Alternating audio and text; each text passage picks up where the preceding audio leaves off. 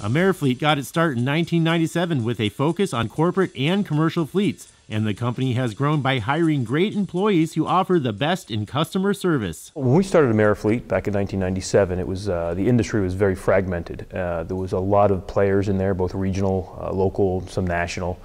And their service offerings were across the board. Essentially anyone who picked up the phone and called them, they'd move a car for them.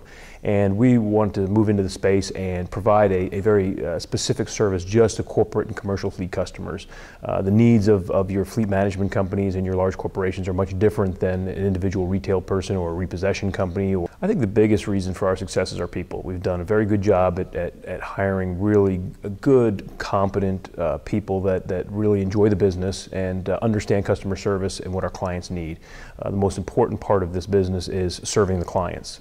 We are the face of the fleet management companies, and we're the face of the companies that we serve to their employees when we deliver their vehicles or we pick up their vehicles. And so it's very important that we come across as a very professional, competent organization, and investing in good people is how we've gotten to where we're at today.